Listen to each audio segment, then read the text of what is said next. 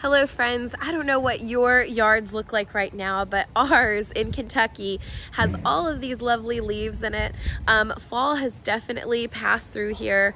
Our ginkgo, which is my favorite tree, sheds all of its beautiful, brilliant yellow leaves in a day. They all drop to the ground and then cover our yard with this blanket of leaves. And it's just such a fun aspect of creation that my kids enjoy. And the thing is, we were originally in the Garden of Eden meant to enjoy creation to its fullest capacity. But now, because sin entered the world, it still impacts creation to this day. There are groans or birth pangs, as the Bible calls it, with creation. Natural disasters that occur that are not supposed to.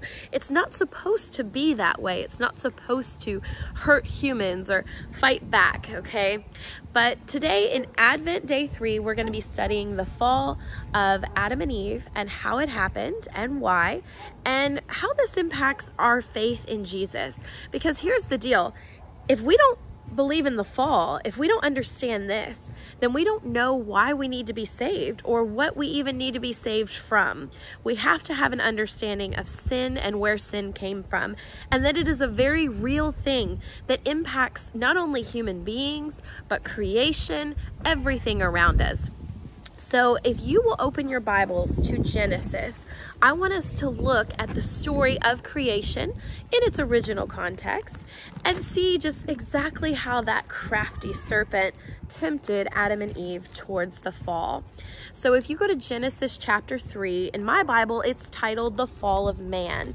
Right before that, in Genesis 2, God had created Adam and Eve, and it describes the garden there and just how beautiful this place is. It said, now the Lord, this is chapter 2, verse 8. Now the Lord God had planted a garden in the east and in Eden, and there he put the man he had formed. And the Lord God made all kinds of trees grow out of the ground, trees that were pleasing to the eye and good for food. I love that idea of trees that were pleasing to the eye.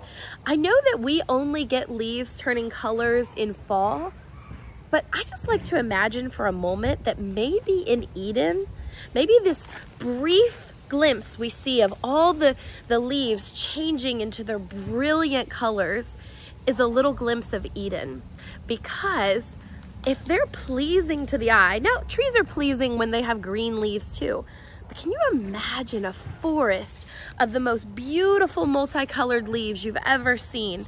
I mean, it's why we think the fall is breathtaking. I like to think that's a little glimpse of Eden, and I enjoy my kids playing in it too behind me.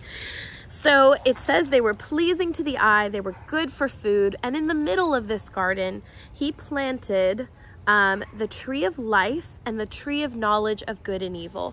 Now he said of all the things there, he set out one rule, and that was to avoid these two trees, to not eat from them. And the thing is, you know, people are like, well, why did he put them there in the first place? If he knew that we were going to mess up and sin and fall, why? Why put that there to tempt us?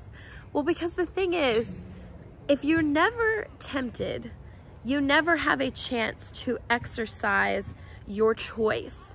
And true love, true devotion, true obedience, all of those things, they come about through choice. If you're forced into something, that's not true love. If you are never given an option to stray, then how do you know you're truly committed to something? So those are all of their options there. He puts those there, he asks them not to eat of it, and then we go to chapter 3, the fall of man. It says, now the serpent was more crafty than any of the wild animals the Lord God had made. He said to the woman, did God really say, you must not eat from any tree in the garden? Okay, this is the age-old schemes of Satan. They don't change. He did not take her hand and force her to pick up the fruit. We think of sin as such this direct thing. All he had to do was twist the truth of God. There is some truth in his statement, right? That you should not eat from something. But he said, was it true? Did God really say you must not eat from any tree in the garden? No, God didn't say that. He gave them 2 specific trees and then opened up the whole of the garden, the whole of creation to them. But all Satan had to do was focus her eyes in on the one thing that they could not have and twist God's truth. So there she is. She's already in the trap of questioning, did God really say this? And then it goes on. So she responds, the woman said to the serpent, we may eat fruit from the trees in the garden, but God did say you must not eat fruit from the tree that is in the middle of the garden, and you must not touch it or you will die. So she's kind of remembering a little unclear, but it goes on. And the serpent says, you will not surely die, the serpent said to the woman.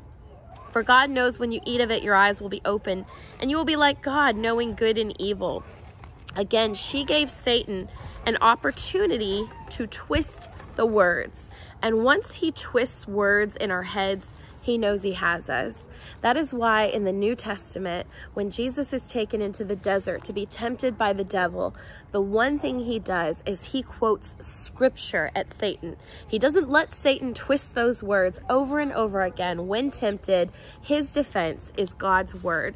And it's why it's so important that every day we go back to the actual scriptures and we read them and we know them and we commit them to our hearts, because that is where the truth is found.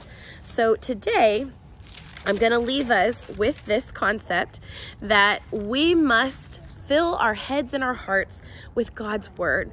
It's truly the only way we can stand in defense of the devil's schemes and help us just to avoid temptation and sin and to know what God wants for our lives. I'm going to close this today with what's on our card here.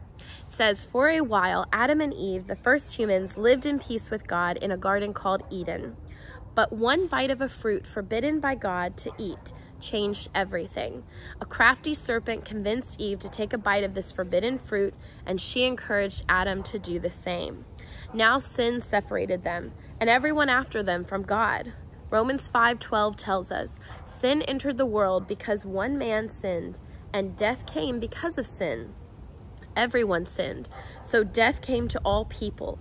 God created us to be with him, so he set a plan in motion to set things right. Thank God that even though everyone sins and makes mistakes, he still loves you and made a way to be with you forever. So if you think about it, our inheritance, our fleshly inheritance, came from Adam and Eve. We are of their line of sin generationally, but Jesus came to change our inheritance, to give us an inheritance into God's kingdom. He has changed our lineage forever.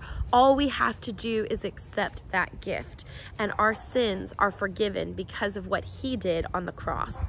So thank you guys for watching today. I'm Morgan on Life in Lilacs, and I'm going to encourage you to just meditate on Romans 5:12 and how we have freedom in Jesus.